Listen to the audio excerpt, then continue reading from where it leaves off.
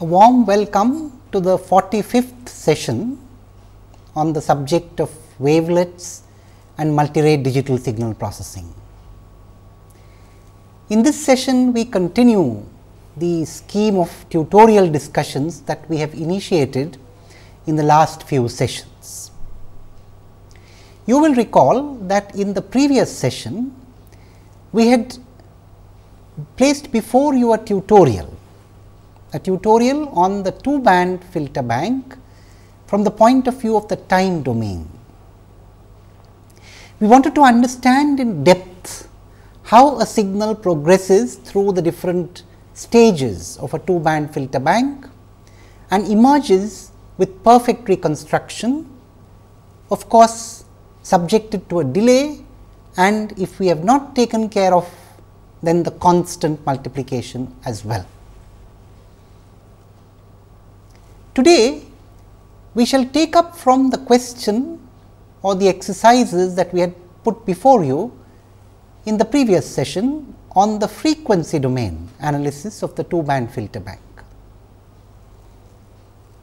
We had introduced the questions that we would like to deal with in the session today, namely, how do you see the sinusoid being treated by different stages of the two-band filter bank? What does the two-band filter bank do in the frequency domain, and how can we illustrate it by the use of a sine wave? The time domain and the frequency domain are, of course, as we all very well know, two alternate domains for looking at a two-band filter bank. Each of them has its advantages and limitations. The advantage of the time domain approach or perspective is to understand precisely what the filter bank does to the signal in the natural domain. What would happen when the signal is passed through the filters? How would it look at different stages is what one answers when one looks at it in the time domain or the natural domain. However, when we have persistent signals, when we have long-term behavior in mind, and we wish to look at the sinusoidal content both at the input and the output, it is the frequency domain characteristic of the two-band filter bank which comes into play and is of importance.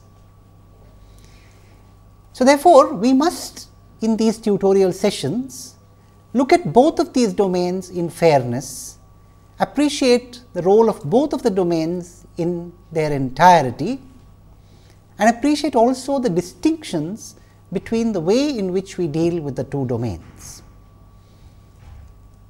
Therefore, today we shall take up the frequency domain.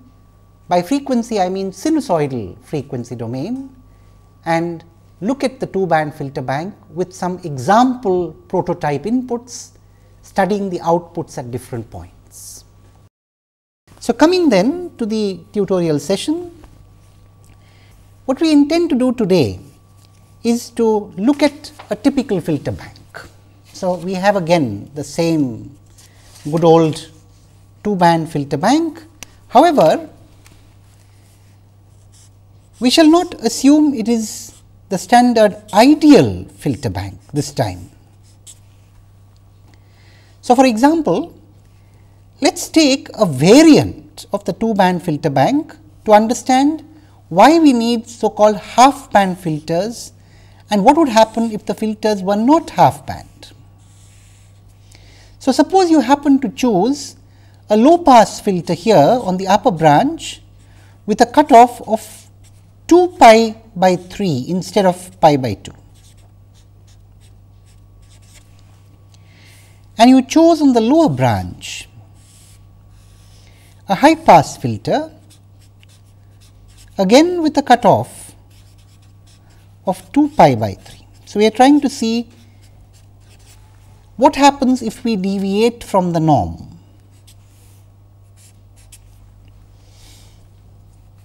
So, of course, we have the standard downsampler following it, and let us say this constitutes the analysis side.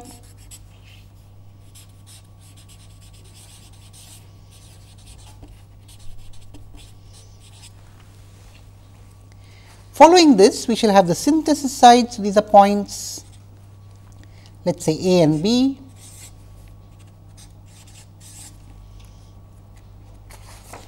And on the synthesis side, we have, let us assume, the same two filters.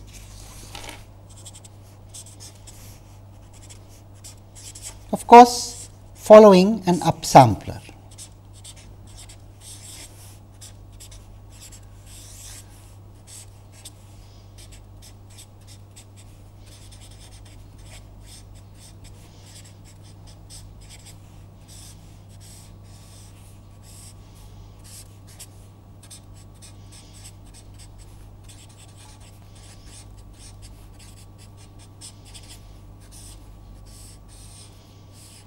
We of course succeed that by an addition,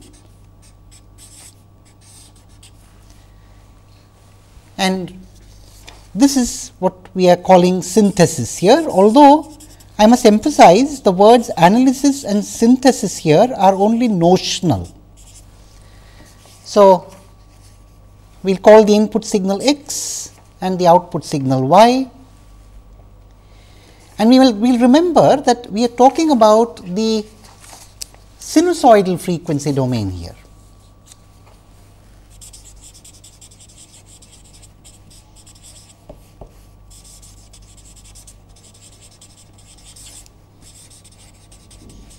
So, in other words, we are working with the discrete time Fourier transforms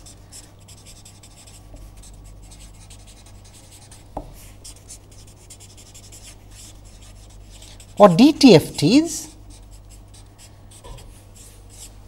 of the signals at every point.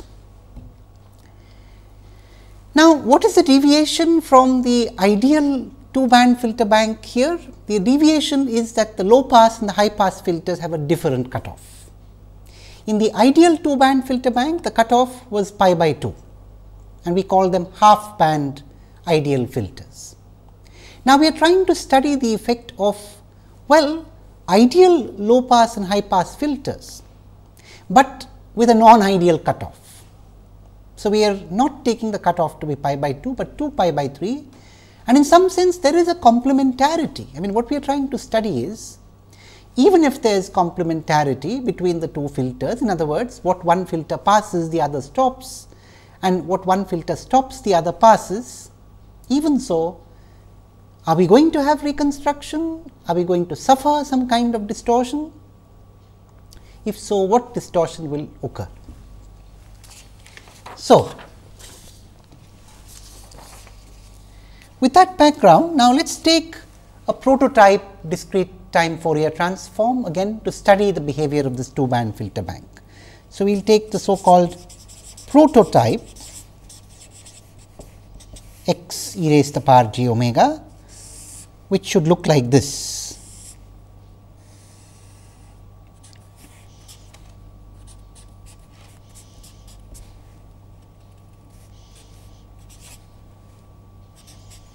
So, 0 phase x e raised to the power j omega.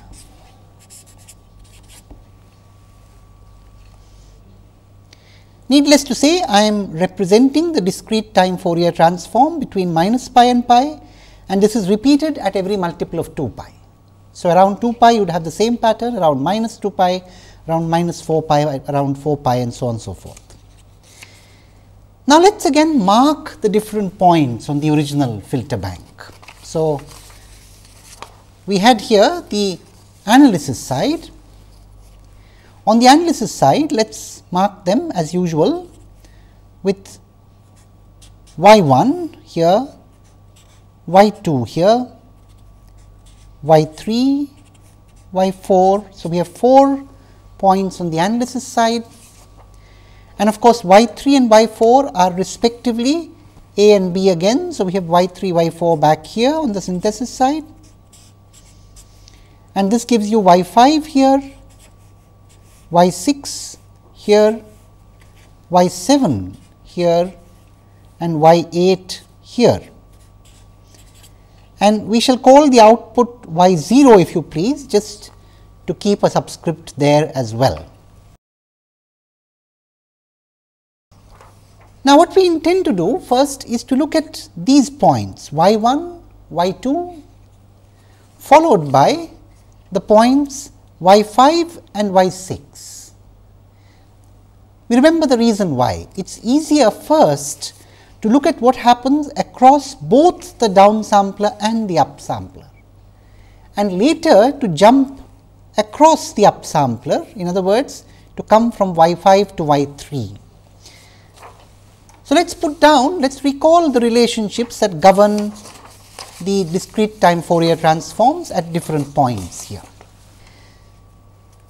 So, this is the prototype. The prototype, you know why this is called a prototype? Well, it is because when we put this as the input, each frequency has a different amplitude here. So, in some sense there is a one-to-one relation between omega and the amplitude. So, in some sense this is the simplest kind of a spectrum where each frequency has a distinct amplitude, and we have done away with phase for simplicity. Now, let us look at what happens at the points y1 and y2. So, of course, y1 is easy. What we should do is to plot 3 periods at a time. So, in general,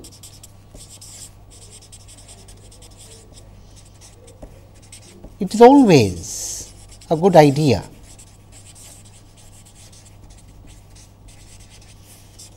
to consider 3 successive periods of 2 pi,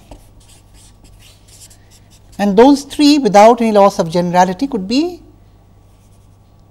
minus 3 pi to minus pi,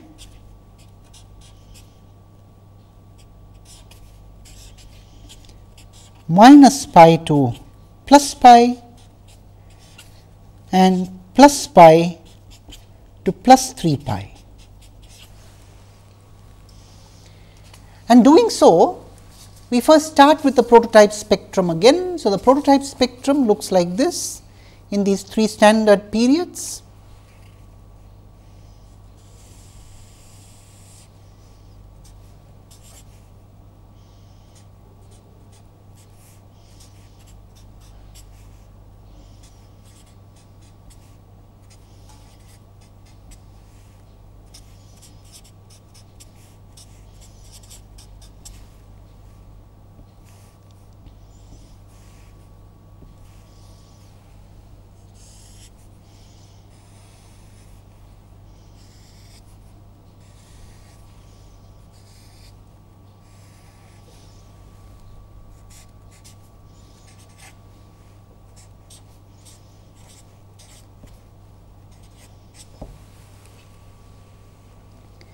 Now, at the point y1, we would be passing everything between 0 and 2 pi by 3 and rejecting the rest. So, what we would see at the point y1 is as follows. Let us mark these points once again.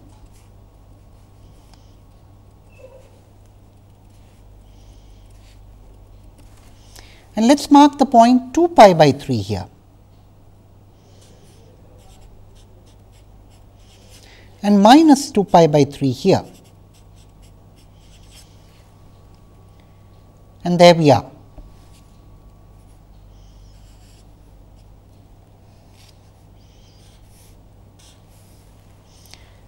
If this height be 1, this height would be 1 by 3. That is easy to see, and of course, this is repeated.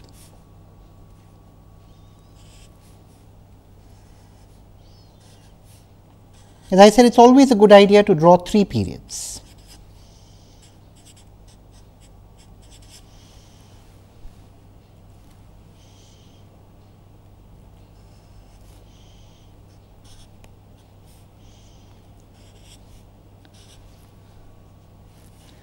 This is minus 2 pi, so I will just mark the critical points.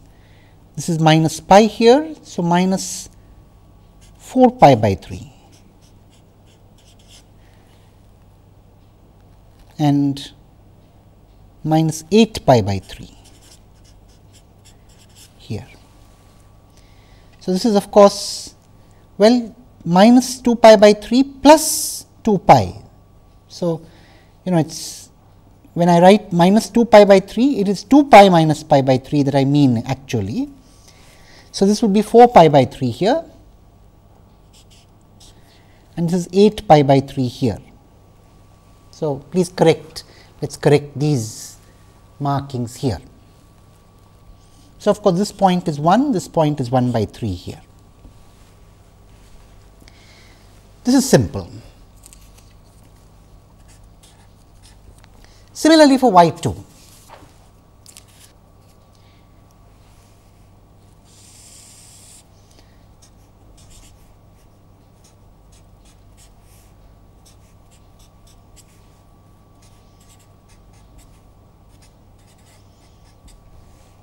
I strongly recommend that in the tutorial sessions, the student should work with the instructor.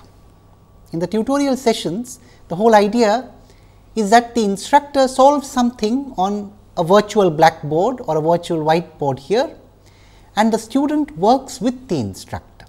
So, that is the reason why I am going through every step, because I expect the listener or the participant to be working with me. Anyway, coming back to this tutorial. So, here we are. What emerges out of y 2 is this.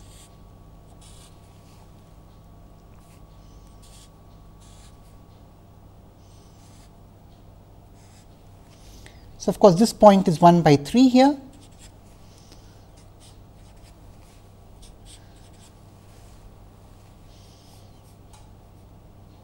and this is repeated here.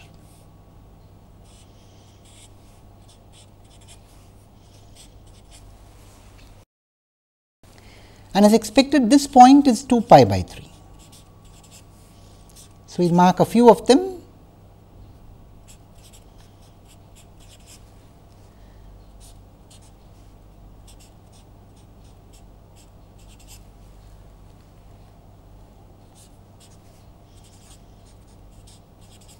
And of course, these are negative of those points. So, you have minus 4 pi by 3 there and minus 8 pi by 3 here.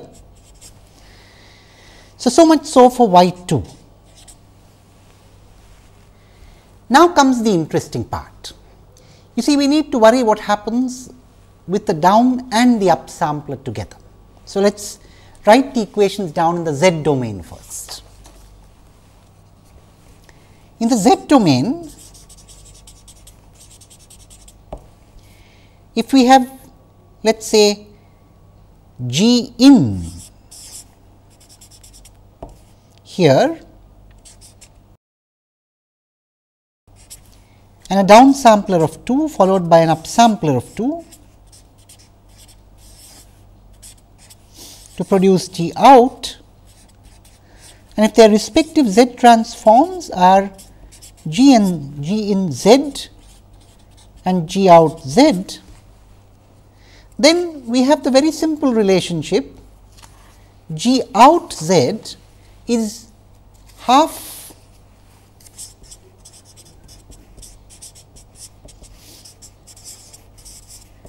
G in z plus G in minus z.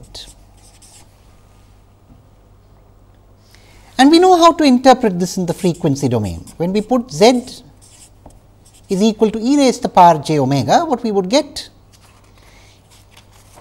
is G out e raised to the power j omega, or the discrete time Fourier transform G out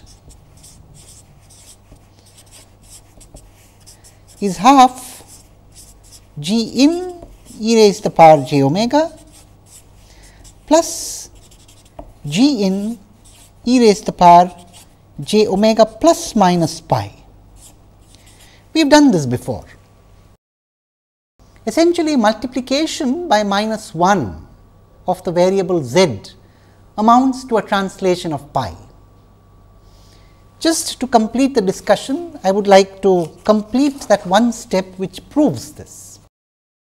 So, remember, G out Z has two terms. One is the original DTFT multiplied by half plus half times what is called the aliased DTFT, and the aliased DTFT is obtained by replacing Z by minus Z, or e raised to the power j omega by minus e raised to the power j omega, and minus e raised to the power j omega is essentially e raised to the power plus minus j pi e raised to the power minus j omega, or rather j omega, which gives us a shift of pi. Now, using this, let us go across the down and the up sampler together on both of the branches. So, we will come to y 5 and y 6 first. Let us do the easier one first. Let us do y 2 to y 6 first. So, we have y 2 followed by a down sampler and then an up sampler to result in y 6. And of course, y 6 e raised to the power j omega is obtained as half y 2 e raised to the power j omega plus y 2 e raised to the power j omega plus minus pi. And we will solve this graphically to get y 6 e raised to the power j omega looks like this. Again, to draw 3 periods.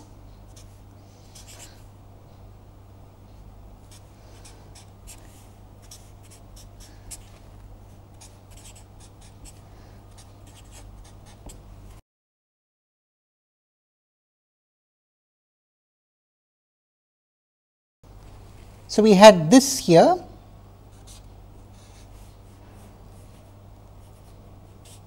this was the original DTFT,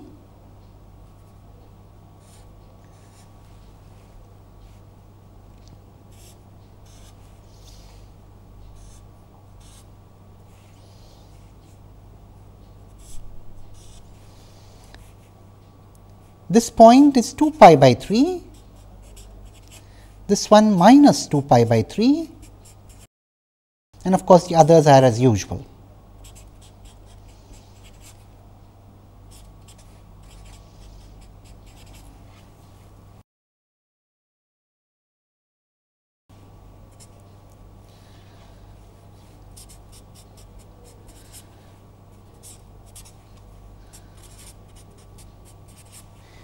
The only thing one must remember is this is what y 2 looked like.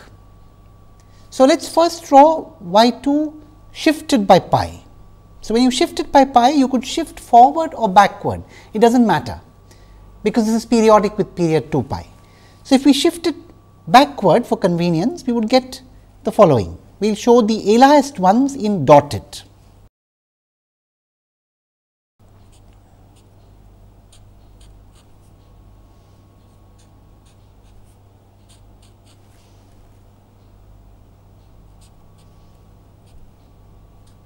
Remember, this is again periodically repeated here. So, when we bring it backwards, we are going to see these aliases too.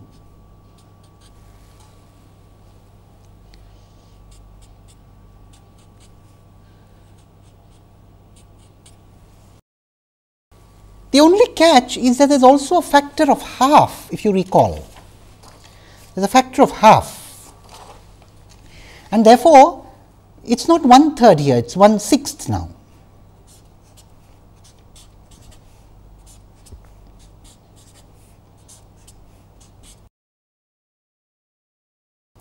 These are the original spectra.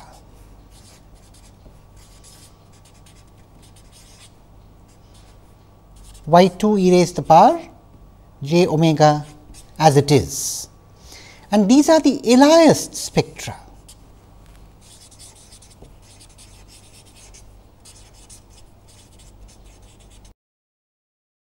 Essentially obtained by a shift of pi.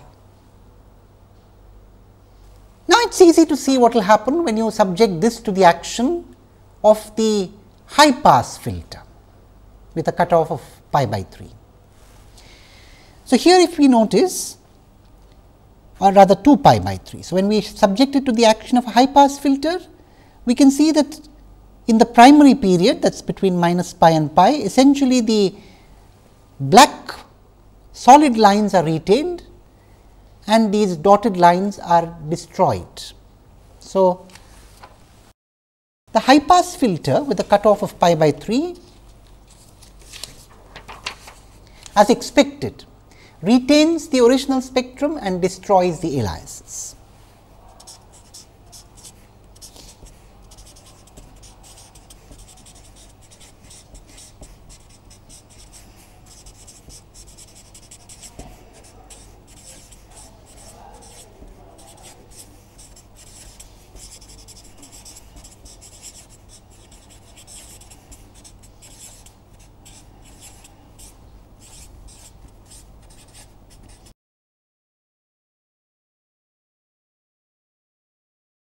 So, the aliases. So, this is the good part of the filter bank, in the sense it does what we expect it to. After passing through the down and the up sampler, we have retained whatever was there of the original spectrum and destroyed the aliases. Now, we need to see what happens on the low pass branch, and I said that is the more difficult one. So, difficult one, because that is where there is going to be aliasing in the first place. So, we are going to have some trouble. So, let us look at first what happens at the point, well, we had y 1 e raised to the power j omega subjected to a down sampler by a factor of 2 and then an up sampler, and that gave us y 5. So, we had y 5 e raised to the power j omega as before is half y 1 e raised to the power j omega plus half y 1 e raised to the power j omega plus minus pi. This is the original and this is the alias, and here the alias will really alias on the original spectrum, as we will see in a minute. So, here we are.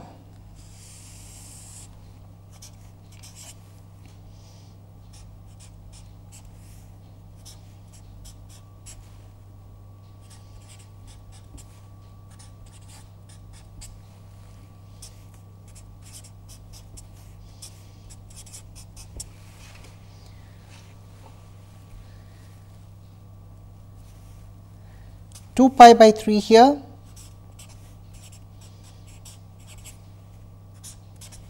minus 2 pi by 3 there. Of course, 2 pi minus 2 pi by 3. So, you have 4 pi by 3 here, 8 pi by 3 there, minus 4 pi by 3 here, and minus 8 pi by 3 here, and you have the spectral components which look like this.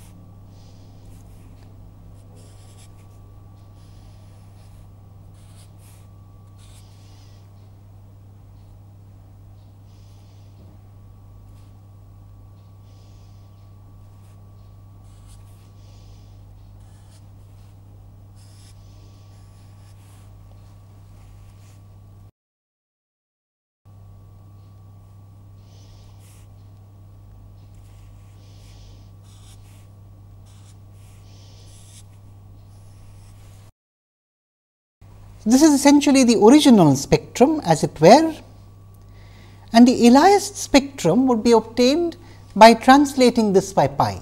The only catch is that now we are going to have an overlap. So, first let us draw the aliased spectra.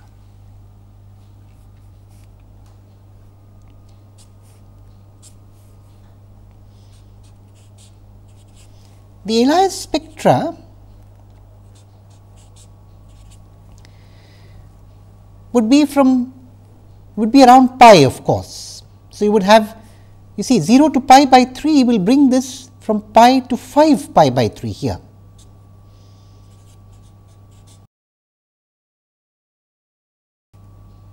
So, There we are, at pi it will be 1.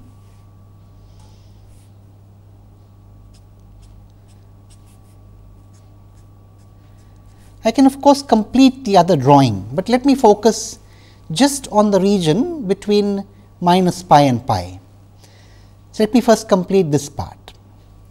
So, I have this being brought to, rather this, you see we have shifted this forward. So, we will shift this forward as well. So, we have this coming here.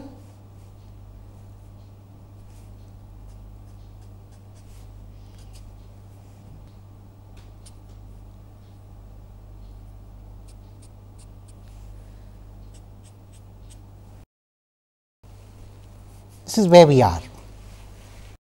And now we need to be a little careful about the amplitudes once again. This was originally an amplitude of half, but now, rather it was an amplitude of 1, but now with a factor of half, you have an amplitude of half here.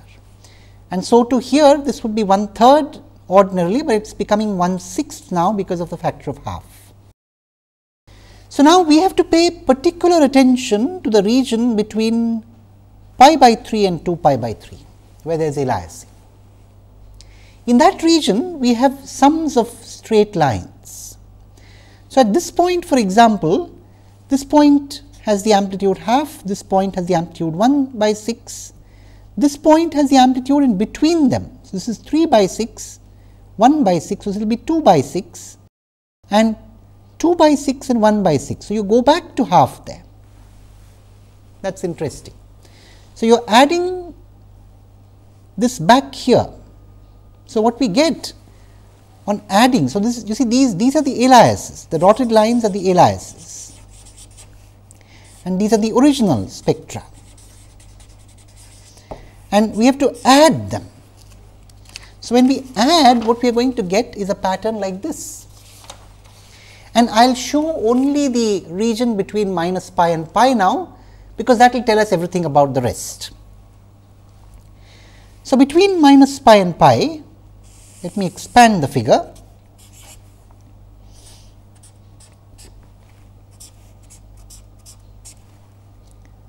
I have pi by 3 here. The trouble region is between pi by 3 and 2 pi by 3, and of course, similarly on the negative side.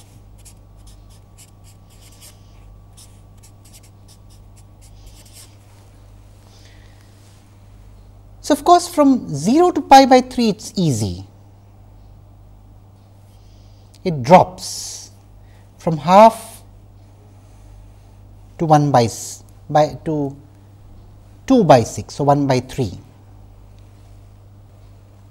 Now, from here there is a discontinuity. So, as you can see,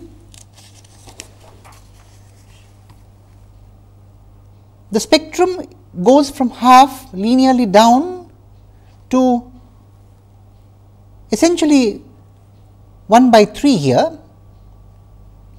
Actually, it would be 2/3, but because of the factor of half, it comes down to 1/3 here. And at this point, a discontinuity arises because of the addition of this spectrum here.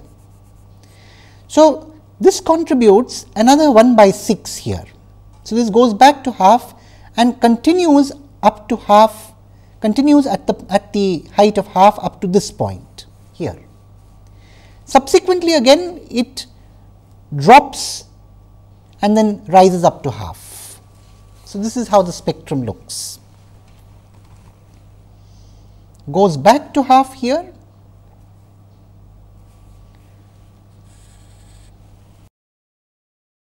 drops and rises back.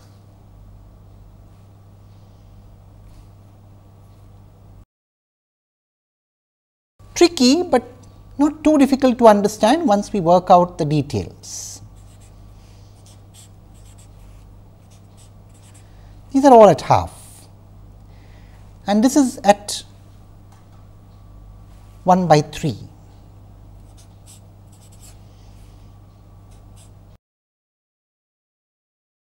And of course, this is replicated on the other side.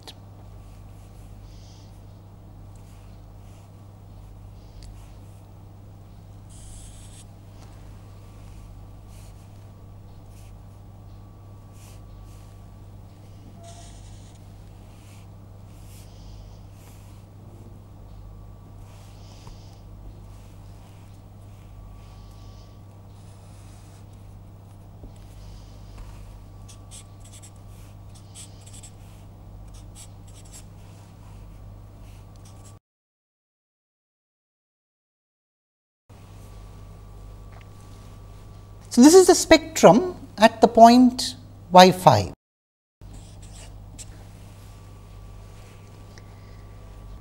And now, it is very easy to see what happens at the point y 7 and at the point y 8. Of course, y 8 we have seen before. So, when we subject it to the action of a high pass filter with cutoff 2 pi by 3, we essentially got back everything without aliasing. But here we have a slight difference of situation. You see, here we are going to get, now remember when we cut off at a cutoff of 2 pi by 3, we are going to get this and this. So, what we are going to get is the following at y 7. Again, let us draw only the period from 0 to pi for the moment to emphasize matters.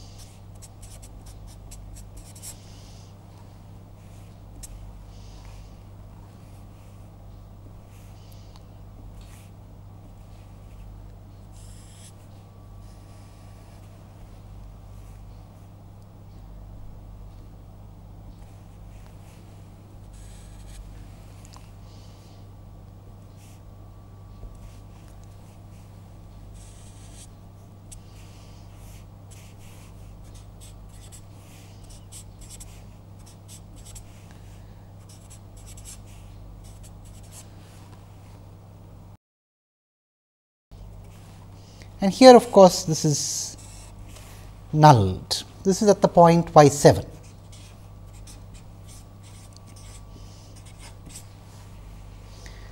Essentially, by subjecting to the low pass filter with cutoff of 2 pi by 3. And now, it is easy to reconstruct y 0. Y 0 is essentially y 7 plus y 8. So, let us complete the discussion by reconstructing y 0, not really reconstructing in the true sense, but trying to reconstruct as it were.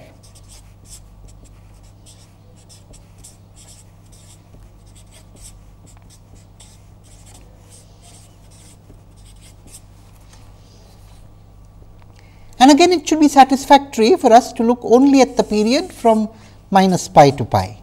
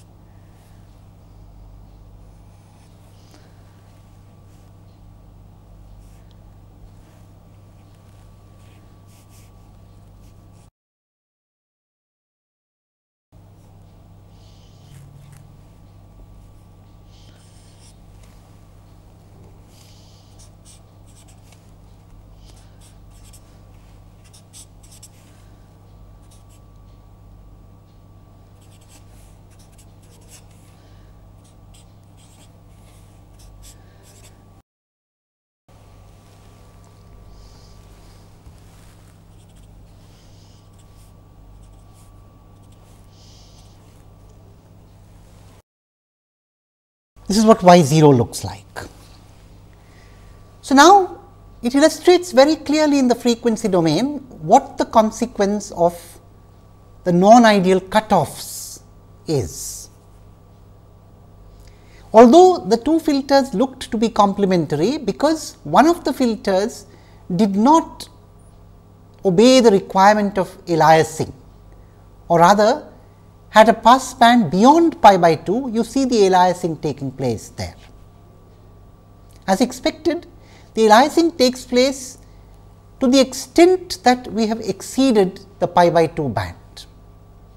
The excess was from pi by 2 to 2 pi by 3, and therefore, you have aliasing between pi by 2 and 2 pi by 3, that is 2 pi by 3 minus pi by 2 on one side of pi by 3 as also on the other. So, aliasing occurs on both sides of pi by 2 in the same band extent.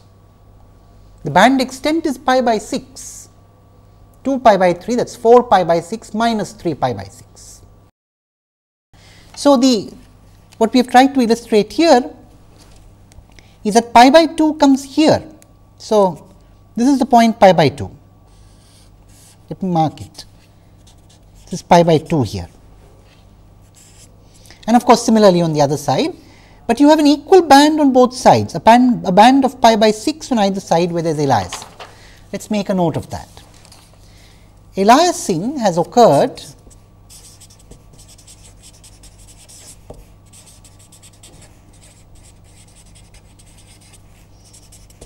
in a band of extent 2 pi by 3 minus pi by 2, which is pi by 6 on either side of pi by 2.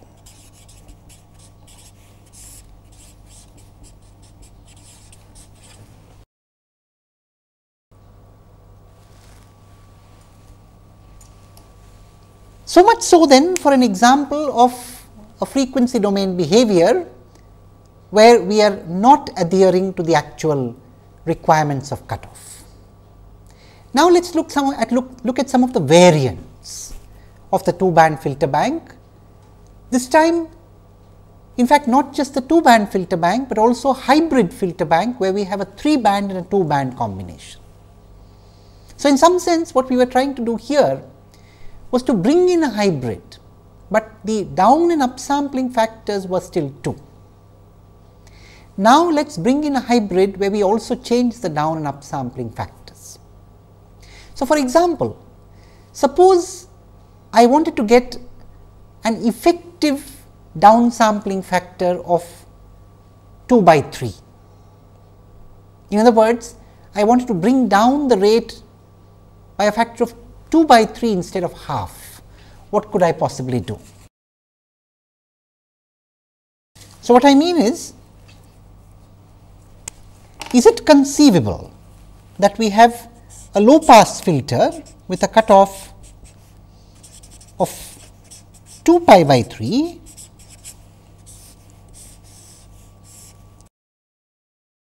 and a downsampling factor of 2 by 3, or rather down 3 by 2, which means the rate goes by a factor of 2 by 3. Is this possible?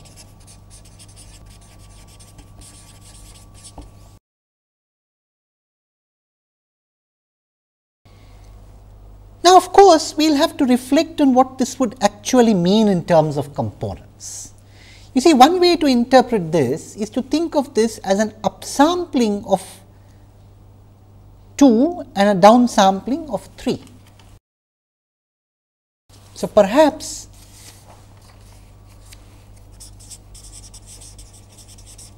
we could interpret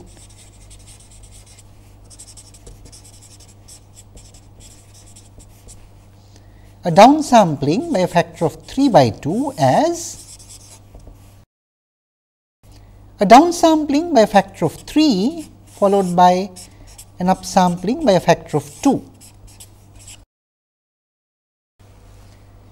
The only problem is that when you downsample by 3, something is already lost. You have already lost 2/3 of the information, and upsampling does not retrieve information. One must remember that upsampling is invertible, downsampling is not. So, perhaps it might be a better idea to upsample first and then downsample.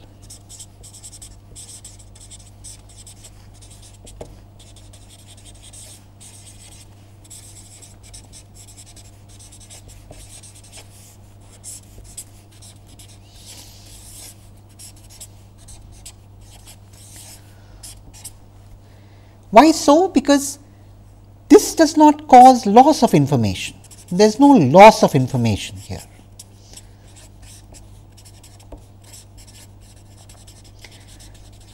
And whatever loss we are prepared to incur should be incurred in the end. Incur a loss only in the end.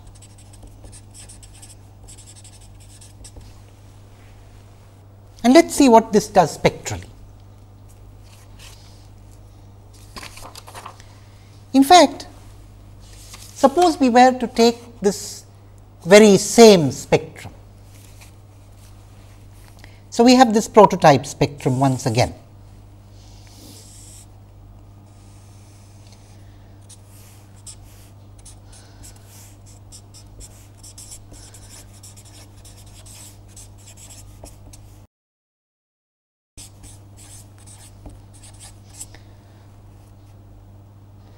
And we subject it to the action of a low pass filter with cutoff 2 pi by 3.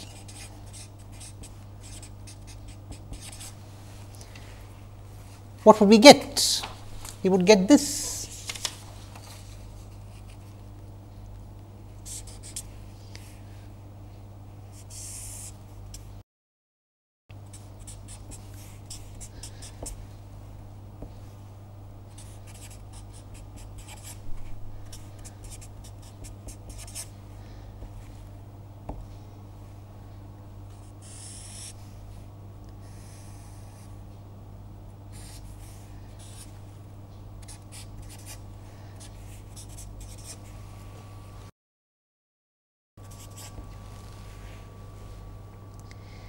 Now, let us see what happens when we subject it first to an upsampler.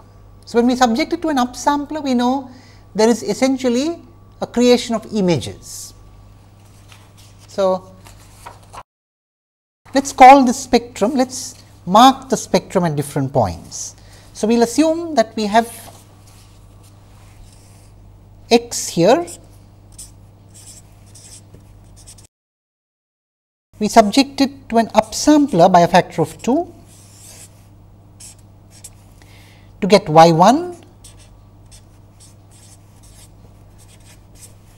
Perhaps we need to do some filtering here.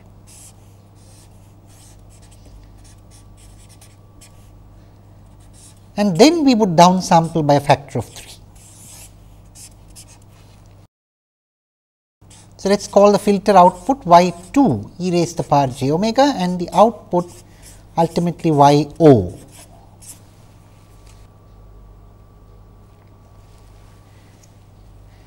Now, again y1 e raised to the power j omega would appear like this.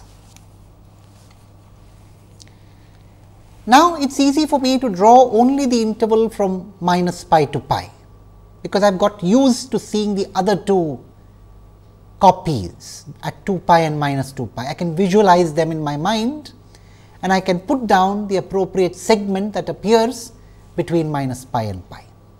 So, let me project before you once again the output at the point y1 after we have subjected x here to the action of a filter. So, of course, here I thought instead of taking x, let us take the filtered x here. Filtered x means filtered so that it has a spectral component only up to 2 pi by 3. So, this is the spectrum of the filtered x.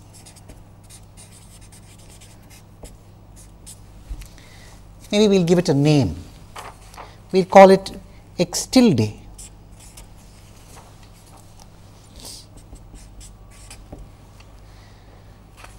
So, now you can visualize when we subject this to an upsampler by a factor of 2, this pi would come to pi by 2 and at pi you would have what is present at 2 pi. So, therefore, at the point y1 on this sequence here on this graph, I would get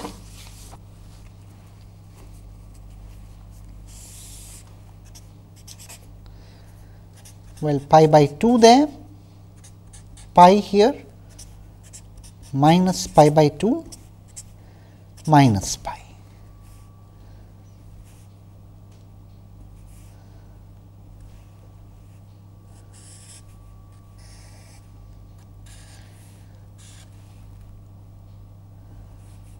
So, only this part needs to be brought here. So,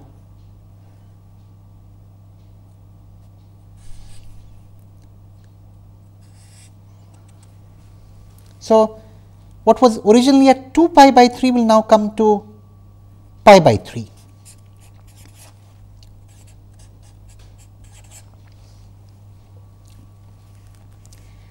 And here too we need to bring only this part.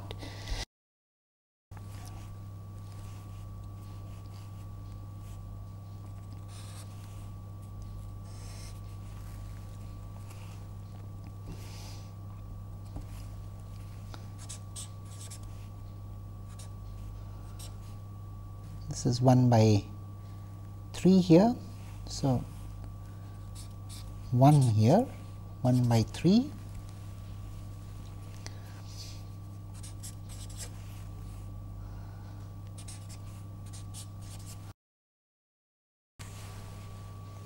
Now, we understand the role that the filter needs to play after y 1. So, we have a filter, let us call that filter f 1 here. The role that this filter needs to play is to take away these images. So, f 1 removes these images. Now, it is very easy to see that after these images are removed, what we have is something that we can reconstruct or we can allow to be downsampled by 3 without any loss of information. So, what f 1 needs to be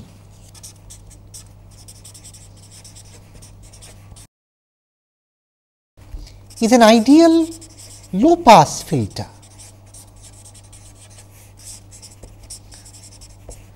with cutoff pi by 2, and that would do the job. With that, then, what we would have left in the interval between minus pi and pi is essentially just this.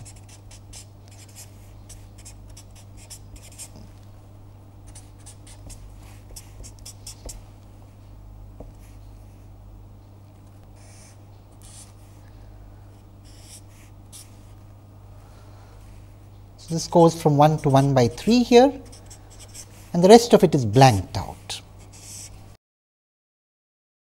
And now, when we subject this to the action of a downsampler by 3, we would essentially get back the original spectrum, but expand it to fill the entire interval. So, when we downsample this by 3, what would emerge is essentially the following at y 0.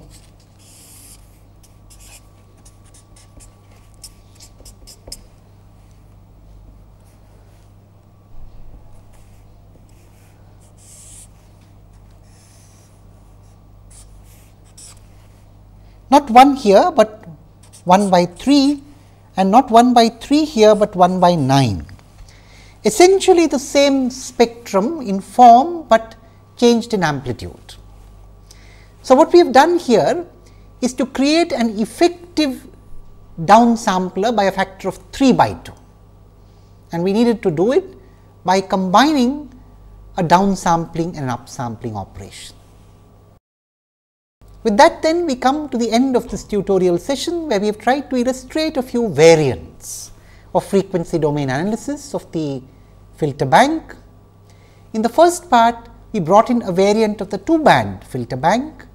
In the second part, we brought in a variant of the downsampling factor. We look forward to more sessions in the future with other kinds of explanations and discussions. Thank you.